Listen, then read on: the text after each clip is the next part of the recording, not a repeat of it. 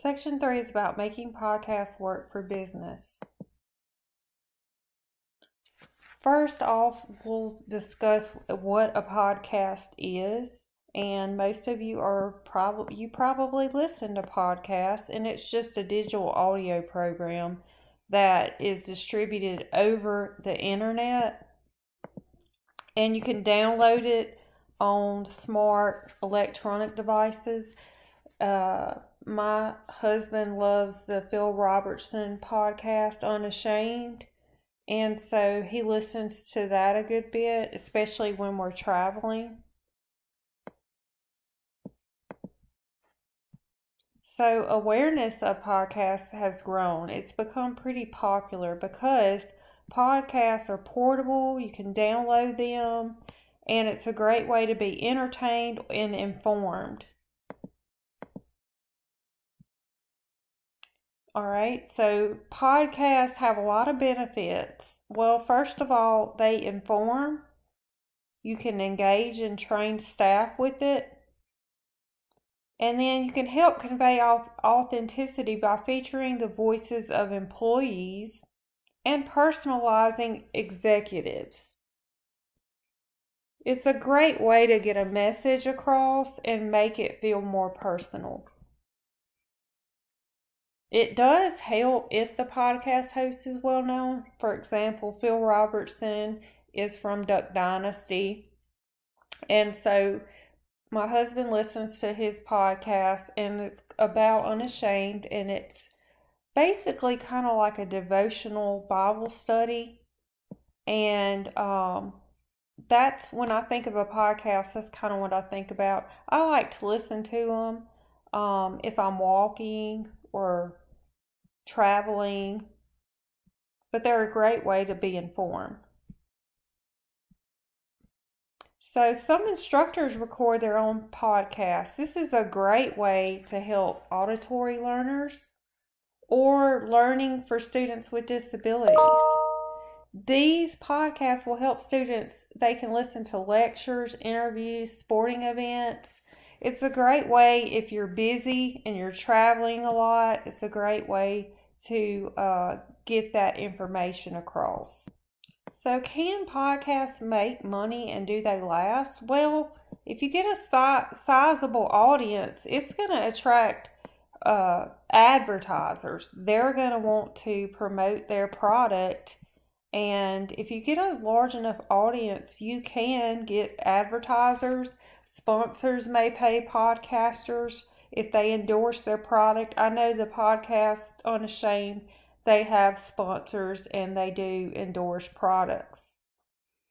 And then disclosure of promotion deals is important in avoiding accusation of bias. So make sure that you say that this is a paid advertisement so that they know, hey, I'm getting paid to promote this. This section is on blogs and news sites. A blog is a website or a social media platform that has journal entries, so it's like a virtual journal. And it's usually written by one person with comments added by others. So how can businesses use blogs? Well, they can keep customers, employees, and the public informed. They can accumulate a far-flung vast audience, and they can share the brand story in a long narrative form. So blogs can be beneficial to a business. Companies use blogs for public relations, customer relations, market research, internal communication, building the online community. It's a great way for people to come together, encourage discussion, and it says create a sense of community, which I really think it does.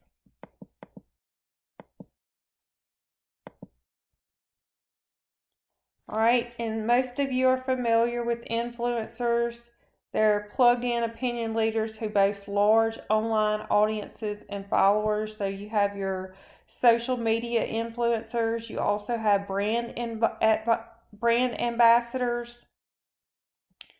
So they promote the product.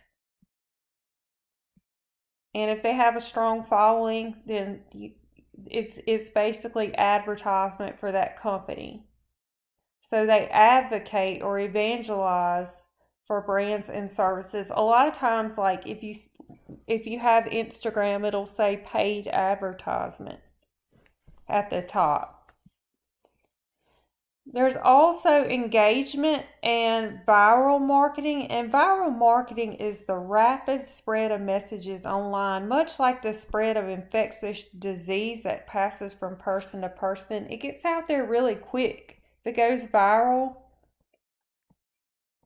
and large companies have social media experts and marketers, and they scrutinize the social media for information about their products. So they're going out there to see what's being said.